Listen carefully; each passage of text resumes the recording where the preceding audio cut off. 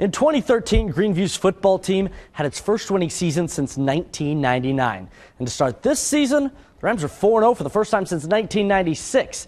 That year, the team went undefeated but missed out on the playoffs. In fact, no team in school history has reached the postseason. The Rams want to change that this year. The year before Neal Kasner became the head coach at Greeneview, the Rams didn't win a single game. However, that win total has gone up every year he's been with the team. That rise and the undefeated start to 2014 can be attributed to some pretty simple concepts. They're taking it one day at a time and keeping their focus on the things they can control. I know those are kind of cliche, but it's really very important, and our kids have bought in. If we keep doing that, we could have a special season. Make no mistake about it, the Rams have talent.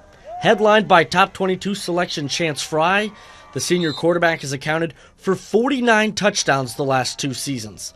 But this year, Fry is joined by 10 other seniors that bring a wealth of experience and intangibles to the Rams. Having a lot of seniors is a big part of us having a good season, and there's a lot of senior leadership out here, and just showing hard work. Leadership's not part of how fast you run, how much you bench press and all those type of things. Leadership is a work ethic and a character thing, and you have to have that to be successful.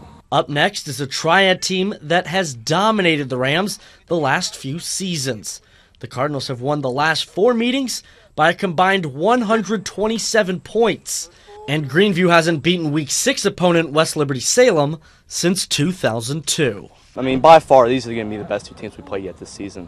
And, they've been whooping up on us the last 3 years, so I think we're definitely mentally prepared and ready to go in and get a couple wins here.